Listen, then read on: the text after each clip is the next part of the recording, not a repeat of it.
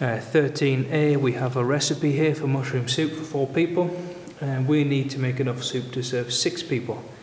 How much butter do we need? Well, if we need 100 grams of butter for 4 people, then we would need 50 grams of butter for 2 people. Altogether, that would be how much we need for 6 people, so 150 grams of butter. Mushrooms are sold in 300 gram packs. How many packs does Lucinda need to buy?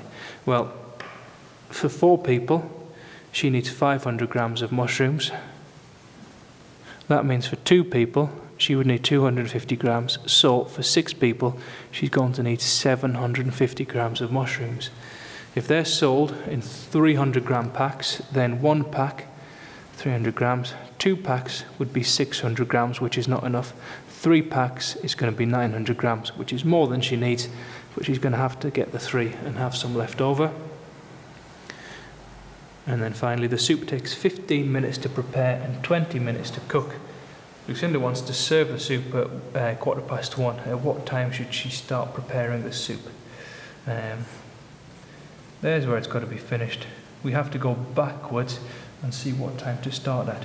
Now, it's probably easier to swap the order of these around, because if you go back 15 minutes from 1:15, that gets you to 1 o'clock. And if you go back 20 minutes from 1 o'clock, that gets you to 12:40.